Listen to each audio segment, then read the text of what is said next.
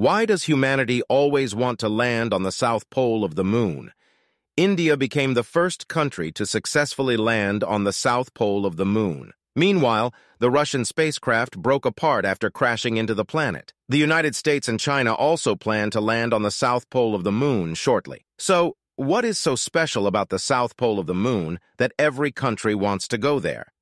According to modern scientists, the south pole of the moon has resources that could support the construction of bases on the moon and future Mars missions: frozen water. The south pole of the moon has many craters and extremely rugged terrain. The deep cavities in this area are believed to contain a significant amount of frozen water. In addition to helping sustain life, water can be separated into hydrogen and oxygen for rocket fuel.